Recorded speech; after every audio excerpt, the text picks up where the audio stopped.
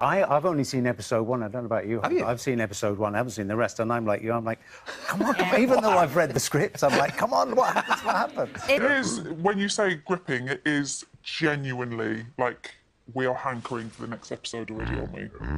It's fantastic. I mean, I read.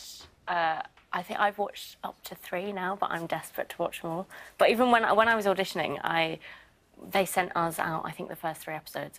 And I was like, I've got to get the part because I need to know what happens. It's like, it's like going into the room, I was just like, this everyone's saying the same thing. Yeah. Played Commander Danny Hart, who's a commander of a body called Counter-Terrorism Command, who is, I guess, the ex-boss of the character that Holliday plays. And he is present throughout Holliday's investigation into this crime that she's on. And his role is...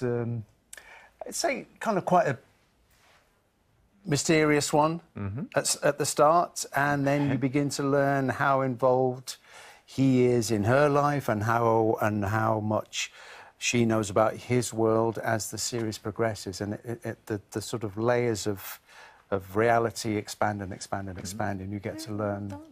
Yeah, that's kind of what it's about. It's like hard for you to not give any to You do it describe very your well. character without giving everything away. How are you going to do one episode? I'm trying to read into every single thing that they're saying.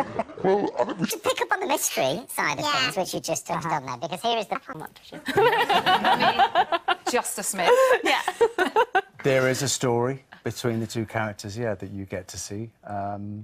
Yeah, you see it begin in episode 1, and so there's like a personal and a professional tie between the 2 characters, which brings its own challenges and influences how they interact throughout the show. Yeah. Well, we can't wait to see how the series kind of progresses, but at the heart of episode 1 is about video footage, really, about CCTV, about this footage you were talking about earlier on, about the soldier as well. So what I always find fascinating is when actors are kind of parachuted into this world, and you kind of have to be experts quite quickly, and you learn so much about this world. So how are you now living your lives differently, knowing about the CCTV and the way that video footage can be, shall we say, manipulated?